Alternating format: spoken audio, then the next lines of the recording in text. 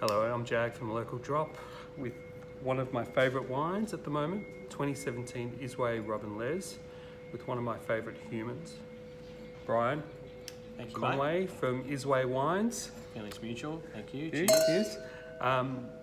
We've sold a truckload of this. When we put it in the mix boxes, people try it, they call us straight away, and they order 6s and 12s and just put them down for years. So it's $30. I love it because it's super elegant. It always hits me whenever I drink it. It's balanced. It's not headache inducing, you know, painful the next morning. It's just a beautiful Izway Shiraz. Depends how many bottles you drink, really, but still you come. Yeah, we were just talking about if this was a cricketer, which cricketer would be. And I think we've settled on Mark Waugh. Yeah. Yeah, you and Mark Waugh is mostly Clive Lloyd, but I reckon combination of both. They're both pretty classic. Yeah. Classic players, but yeah. Any contemporary Australian cricketers? I think probably. Can we think of Don't any? need to talk Who? about anything contemporary at the moment. I'd imagine we'll just leave that. Let's talk about the 90s. Who? Probably talk about the halcyon days. McGrath Warren. McGrath. Yeah, Yes, it's definitely not a Warren. No, it's No. not. It's not a wine. So yeah, we sell a truckload. It's fantastic booze. We got Brian in just to tell us a little bit about the vintage and what went into making the wine for 2017. Yeah, cheers. Thank you, and thanks to all the loyal Local Drop customers and you, Jay. Our pleasure. So the 17 vintage was, it's a bit of a leaner vintage for Shiraz, just a bit lighter, but obviously this has still got a fair bit of body to it, but just more in terms of the previous vintages like the 16, the 15 and 14, there was a fair bit more body. Nothing ever cloying, but just a little bit more richness to it. Yeah. And this is just hits the mark straight away, whereas those wines needed a couple of years really to settle into themselves. Our customers didn't give the wine that much time. They just drank it, but this is a wine that really delivers straight away. Very fresh, vibrant. About 600 litres of this wine actually is from the Don, a Don wine, our $160 bottle.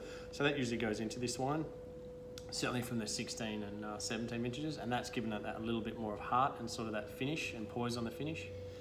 The Koleski, Andy Koleski's vineyard, the Hillside vineyard, always gives it that lift and prettiness.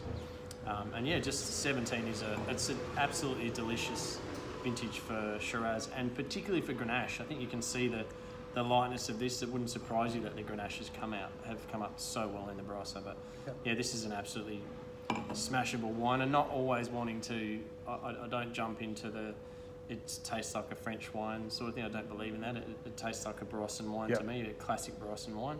But I must say, I will jump into that for a moment. It's got a little bit of that Saint-Joseph about it. In like a younger Saint-Joseph, but not, now a lot of Saint-Josephs are made quite serious, but when you if you had one maybe in the mid-90s to early 2000s, it was more that really delicious, vibrant wine. Tannins there, but nothing too dominant, and just really pretty on the nose and expressive, and a nice wine. Hopefully that explains a bit about the 17 vintage. Any more questions except about contemporary? Yes, I do. Could you tell the audience the days you pick the fruit, how you choose that day?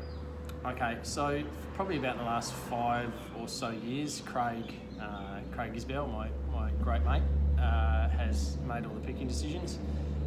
Based on me not living in the Barossa and Craig having a dearth of experience there with the different terroirs, I gave that mantle to him as opposed to me, saying making dual decisions during vintage, and he nails it.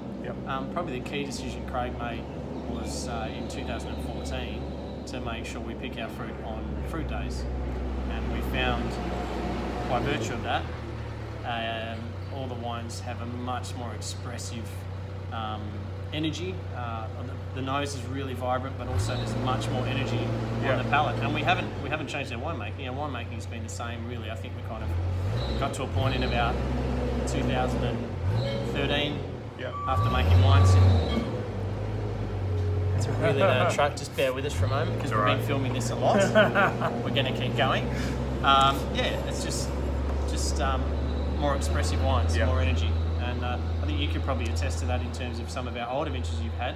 beautiful wines. Yep. But probably lacking that a little bit of the energy that you see now in the wines. Complete elegance every time. Yeah, I think this one it's a very elegant Shiraz, absolutely. Yep. Fantastic. So thank you. Hope you enjoy this at some point. Cheers. Cheers. Thank you, mate. Ta-da. Bye.